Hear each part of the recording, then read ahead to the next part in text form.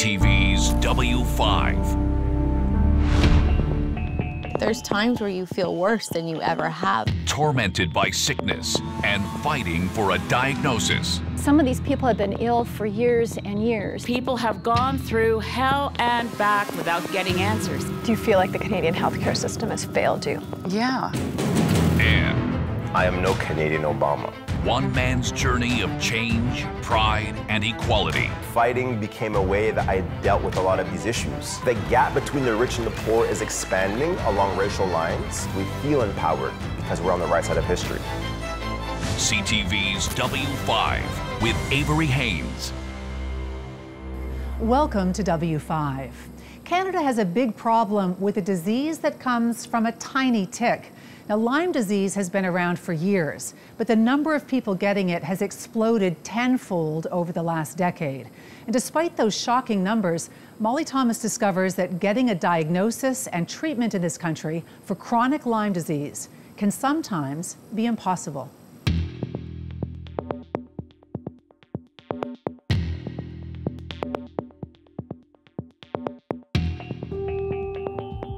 You know in the back of your mind, you know you're sick with something. You know yourself better than anyone else. In North Bay, Ontario, a once vibrant 25-year-old is fighting to get her life back. After 7 years, Nikki Kent is still struggling with Lyme disease. It's not easy. There's terrible moments through it. There's times where you feel worse than you ever have. Nikki was a shining star in high school, on the cheerleading squad, a model. After graduating, she traveled the world until she couldn't ignore her symptoms any longer. A few years after high school that I really knew something was wrong. It was more so just little things started happening, but I didn't put any of them together. I started noticing when I would go to read a book, I would read a page and then I completely don't even know what I just read and I'd have to go back and read it again. I lost 25 pounds, maybe 30, all in muscle, so I had no energy. And then I was catching pneumonia like every year. I was sore from head to toe. It was like I went for some long marathon. I immediately knew, okay, Nikki, like this isn't okay. You gotta just believe the patient and believe the person that they are sick. There's something wrong with them and they need to get help. It was heartbreaking for Nikki's mom, Allie, to see her daughter in so much pain. There was something going on. We thought it was then concussions.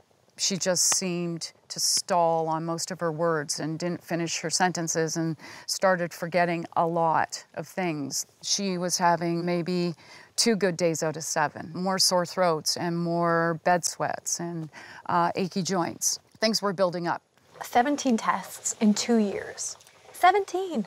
Lots, like, yeah, lots of testing, so many specialists, so many answers, apparently. Like, so many possibilities, I guess you could say, thrown at me, like that I have this, I might have that. But did any Canadian specialists have any answers for you? You know what, I did have a doctor bring up to me getting a Lyme test. We did bring up that I had a tick bite a few years before that in high school. Lyme disease is a bacterial infection that manifests itself inside the human body after someone is bitten by a tick. A telltale sign that a tick has infected you with Lyme disease is a bullseye rash. But Nikki didn't get that. Less than 30% of people do. Canada's Public Health Agency also acknowledges that 2/3 of Lyme cases are missed from surveillance. Caught in a haze, Nikki was no exception. When she took the standard Canadian test, it was negative. So getting a negative was telling me that they didn't have Lyme disease and that it was something else. So we moved on. So 3 years of thinking I didn't have Lyme disease. For Nikki, that meant 3 more grueling years of being sick and not knowing what was wrong with her. Ticks are tiny, but dangerous for passing on infectious bacteria. They're found in wooded, grassy areas right across Canada. Because of climate change, warmer seasons have given ticks a year-round pass. It's no wonder confirmed cases in Canada are 10 times what they were 10 years ago. Even Canadian superstars Justin Bieber and Avril Lavigne have been upstaged by a disease doctors could hardly explain.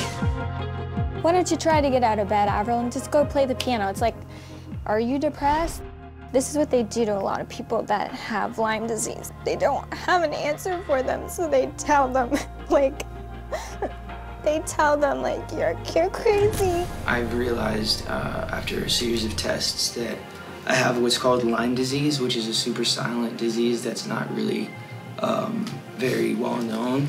It's very hard for doctors to test for it. It's hard to test because Lyme can present itself as other things. In Canada, it's even harder to detect because our standard test, called the ELISA, looks for antibodies but is super sensitive. If you test too soon, antibodies likely haven't formed yet, so it's easy to get a negative. If you test too late, the disease can morph or hide. This is what sent Nikki Kent down the wrong path.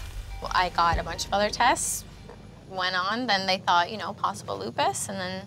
So you were never diagnosed with Lyme in Canada? No, not in Canada, no. No, the test I ended up getting done was in the States outside of Canada. So I still technically don't have it in Canada when I'm in this country. Nikki finally got a positive result with a more advanced test from the US. Is that frustrating? Very, extremely. And it just bothers me because I just know I'm not the only one. W5 reached out to Lyme patients and found desperate voices in every corner of the country. My body kind of starts to convulse and shake, and I get really confused and I can't talk. I've been in and out of a wheelchair. Started to get really bad headaches and migraines, vertigo, dizziness. Lyme has changed every part of my life. It's controlling. You get to a point where you realize you're not in control anymore, and it's the Lyme disease deciding what you do. I had the Lyme test done in Canada about 3 times, and it was always negative. Dr. Maureen McShane survived Lyme and has treated Lyme patients for over 17 years. She lives in Montreal, but set up a practice in Plattsburgh, New York, because she had more freedom to treat there. They passed a law in New York State that doctors could choose how they treated chronic Lyme disease. It amazed me when people started coming from Newfoundland and Nova Scotia and British Columbia and Saskatchewan, Manitoba. It just utterly amazed me that people were traveling that distance, but they were desperate. Desperate because in Canada, doctors have been handcuffed. Here, testing for Lyme has limitations, and clinical diagnosis based on symptoms isn't widely accepted. Treatments known to yield results, like long-term or multiple antibiotics, are considered unconventional. Doctor, were you afraid of losing your license for treating a condition that you knew you could help? I almost fainted the first time I gave out prescription for 2 antibiotics at the same time because I was so apprehensive about losing my license.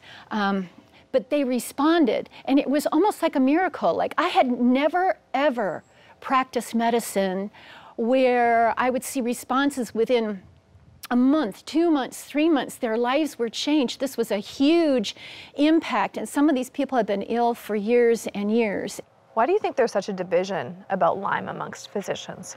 I believe that evidence-based medicine is the problem. The medical journals that we doctors are raised on, we go through medical school believing in Journal of American Medical Association, New England Journal of Medicine, the British Medical Journal. If it's not evidence-based medicine, forget about it. They will not publish an article on treatment, adequate treatment of chronic Lyme disease. And so your regular doctors in Canada have no idea what to do. Good afternoon, everybody. It's even more confusing for doctors when public health officials weigh in. In 2019, Nova Scotia's Chief Medical Officer of Health, Dr. Robert Strang, retweeted a comment that referred to the chronic Lyme community as a cult. He then released this statement. The alternative views on Lyme disease are not evidence-based and promote potentially harmful treatment and prevent people from seeking proper diagnosis. In Pefferlaw, Ontario, Justin Wood is trying to put answers in the hands of patients. I can tell that this is an adult female black-legged tick. He runs the only private lab dedicated to testing ticks in Canada. Looks like we have a couple positives here. Ticks are incredibly dangerous because they can be very difficult to find and to see. And when they do bite you, they have the ability to transmit not just one, but multiple different pathogens that can cause diseases. Justin is now face to face with the tiny attackers that gave him Lyme disease and drastically altered his active lifestyle. I was mountain biking, I was snowboarding, spending pretty much all my free time outdoors. One day it felt like everything just kind of fell off a cliff immediately, and I spiraled really quickly down into really intense, very debilitating symptoms. A negative test in Canada meant 7 years of suffering for Justin. My life went from being a very engaged and active athlete and academic to somebody who couldn't use a computer, couldn't read, couldn't interact with their friends, couldn't walk, couldn't take care of themselves. His battle now is to help Canadians avoid what he went through. If we can give people options for, knowing that they've been infected or they've potentially been infected or exposed to tick-borne diseases and give them a chance to, treat that early before it becomes established. If you catch Lyme early, it can be treated with simple antibiotics. If not, chronic Lyme could mean a long and expensive road to recovery. One that took Nikki all the way to Florida for experimental therapy. I knew going into it that it wasn't gonna be easy or it wasn't gonna be a quick fix. I also knew going into it that it might not work. I was at the point where I could hardly walk, and I was 90 pounds. I had no muscle left, and with all my blood work and all my testing, it basically had shown that years and years of poor health had been going on. Do you feel like the Canadian healthcare system has failed you? Yeah, I do. I had to quit work and sell the business. Hundreds of thousands of dollars, depending on what you're doing, what supplements you try, to things you try, to places you go for help. We just felt like the system wasn't saving her. So we had to do something about it to figure out what's going on. I can only imagine how hard it was on her, too, to have to see me at my ultimate lowest. We need a little more help from the government for all those patients that have nowhere to go. Coming up, I felt like I was 90-something years old. A devastating disease takes its toll. It was like all of my family's money to help me. When W5 continues.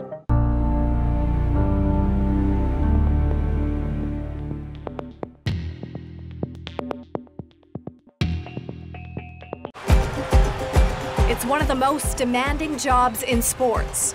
The NHL's a grueling, tough season. Coaching hockey heroes in the NHL.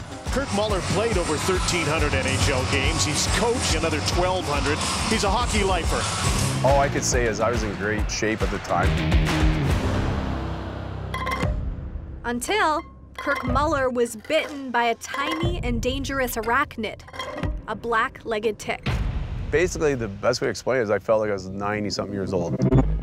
There are more ticks in Canada than ever before. Millions of them flying in on the backs of migratory birds every year. These 8-legged parasites bite, take their victims' blood, and leave behind infectious bacteria. This causes Lyme disease, and the symptoms can be vastly different from person to person. Muller was blindsided by it in 2017.